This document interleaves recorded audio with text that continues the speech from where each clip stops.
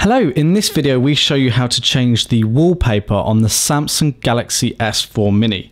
So with our S4 Mini unlocked, we're at the home screen here, and you can see as we scroll through, the background picture stays the same. It's of this aircraft wing.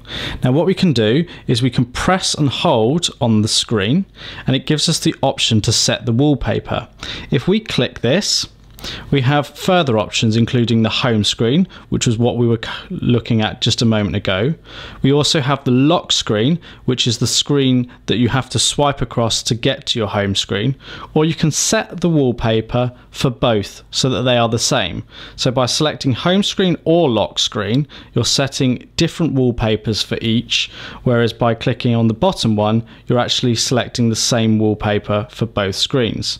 So if I go to set wallpaper and click home screen, I have the option to select from my gallery. So this may be photos that you've taken using the phone camera. You have live wallpapers, these are animated wallpapers, or you have pre-installed static wallpapers. Now at the moment we have the aircraft wing that we can see here, but let's go for the one with the balloons. So we tap the one we want and go set wallpaper, and now we have the balloon background. If I just go back to the lock screen on this device, you'll actually see how the lock screen wallpaper is different, but if I swipe open, there, the home screen wallpaper is different.